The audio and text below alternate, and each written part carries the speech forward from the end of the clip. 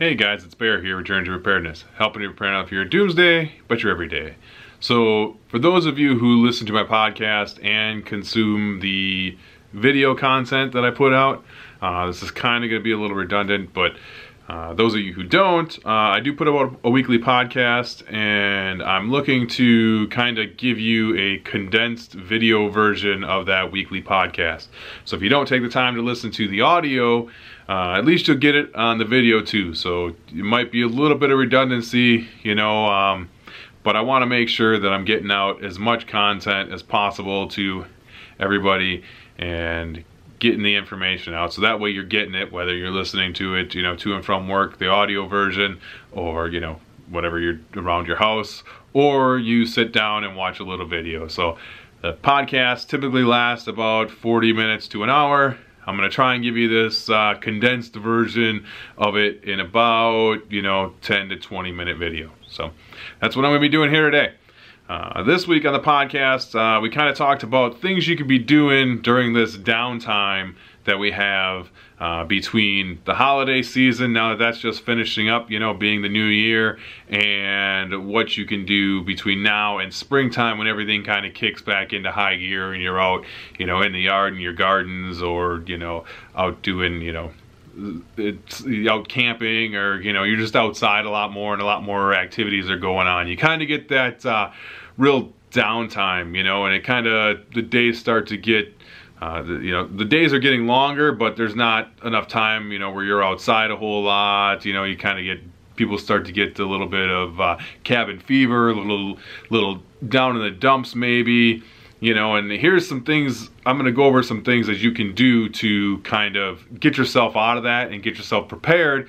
That way when spring comes, you can just hit the ground running, you know what I'm saying?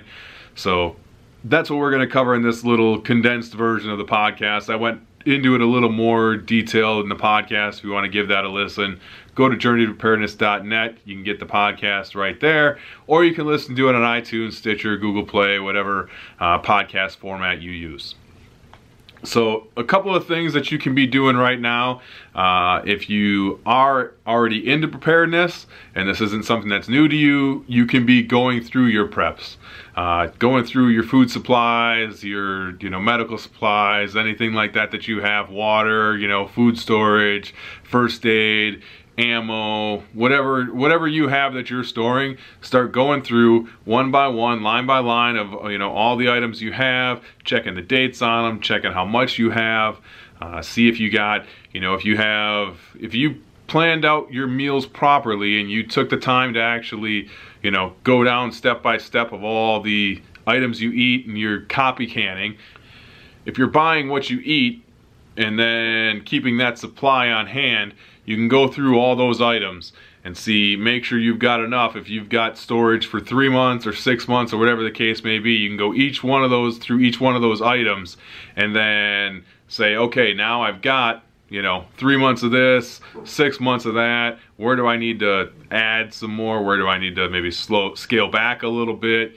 You know, is my family still eating that? Are we not eating it? You know, you can kind of look through each one of those things and go, again, item by item, and see where you're at, where your status is, what your status should be. You know, make sure that everything is in line with each other.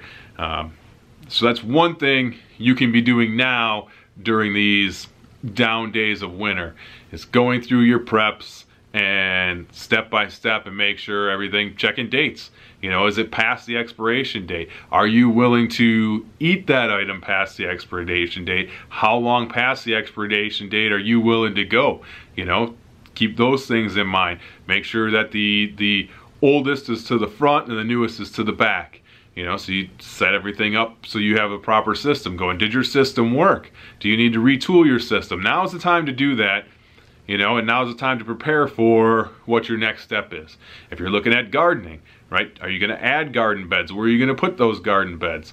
Can you go out there now, go outside, measure out the area, make sure that what your plan is going to fit in that little area that you had planned out? Do you need to move it? Is there someplace that's going to work a little better? If you take the time to do that now, when springtime comes and you want to put in those garden beds and you want to get these plans rolling, right? you have all the prep work done. It's going to save you a lot of time, so that way the execution can go a lot quicker, a lot smoother, and you can get ahead of schedule. You know, set yourself up a schedule. How much time is it going to take you? If you want to add 3 garden beds, how much time do you think it's going to take you per garden bed? And if you map that all out, and then you put yourself, okay, on this date, I'm going to go out and do these 3 garden beds, and I figure each bed's going to take me an hour a piece, right? Now I got 3-hour time allotted for those 3 garden beds. Well, you know things happen, right? So give yourself 3.5, 4 hours. Make sure you got that time frame set up on that day so you can execute that. And if it happens to get done earlier, that's great, because mentally that's going to motivate you to keep working and keep moving on to the next step. And by doing that, you're ready to go for the next item. And if you prepare all these things now, when the weather does get better and you are outside and you are doing the execution, it's going to go a lot smoother, because you've already laid out all the plans, you laid out all the groundwork, you got that foundation going. And now it's just about execution. And execution will be a lot smoother if you're prepared ahead of time with the planning. So don't try and wait till the spring to plan it out while you're out there, because then it's going to take you a whole lot longer than it would have if you'd have taken this downtime that you have now to prepare for execution come springtime. You know, if you've already got established garden beds and you're going to be planting, now is the time to start looking at when are you going to do the planting. If you're going to do seed starts, when are you going to start your seeds? You know, when is your last frost date? Are you going to plant on your last frost date? Or are you going to go a week or 2 after? Now I got to go 8 weeks back from that for seed starts for some. Maybe it's 10 weeks, maybe it's 6, right? Look at your seeds. Start going through and seeing, this seed takes 6 weeks, this seed takes 8 weeks. Okay, now that I've got this idea of where these are going to go, when do I got to plant them? When do I got to start that seed? Is my seed starting system set up? Do I know where I'm going to put my seed starts? How I'm going to do? Are they going to get light? Do I need artificial light? Do I need timers? Right? These are all things you've been going through now, planning ahead of time to get ready for that springtime, garden. These are things we can be doing to get ourselves set up for the future. If you prepare now, you'll be ready to execute later. Now, are you going to be learning a new skill set? In learning that new skill set, what do you need to do to get ready for it?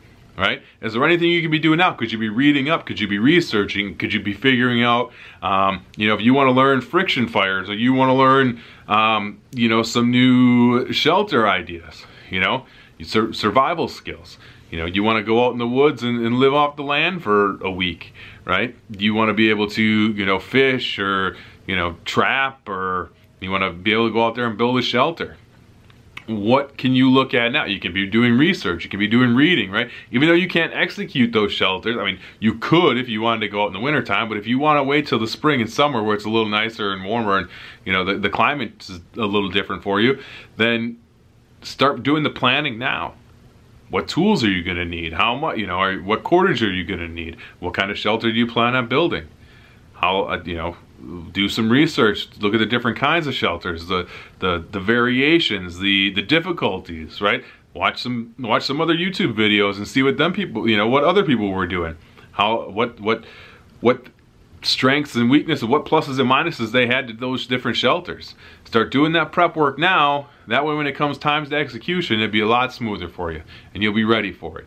So that's kind of what we went over in the podcast today, is just things we can do during these dog days of winter in between, the holiday season that just ended and the spring season when we're actually getting outside and things are getting warmed up and start growing and everything's fresh and new. So what can we do in between there to keep us motivated and keep us going and not get us into that, those the cabin fever and the depression that sets in for a lot of people during this time. So what can you do to keep yourself mentally motivated, to keep yourself going during this time, to get yourself prepared for the springtime, and get yourself ahead of the game when it comes time for execution? That way it goes a lot smoother. Mentally, it's motivating for you and it keeps you wanting to move forward with all of your plans. Because trust me, I've been there. When things don't go according to plan and they take longer than you thought they would, it really can get you down sometimes. So in order to avoid that, do all the prepping now You know, right now we're stepping through our seed catalogs. We've got a bunch of seed catalogs. Me and my wife, we're going through those and checking off what items we think we might want to grow next spring, and then we'll do the ordering and we'll be ready to go for springtime for planting. So these are things you can be doing now to prepare yourself for spring, to get yourself ahead of the game, so when the warmer weather comes, you can hit the ground running instead of having to be going through the planning phase then. So again, this is just going to be going to start doing these weekly, just a shortened, condensed version of the podcast. If you want a little fuller, a little more in depth, then go listen to the audio version. Then you'll get these weekly as along with additional videos of things that are going on. So again, this has been Bear with Journey to Preparedness, helping you prepare not only for your doomsday, but your everyday. Peace.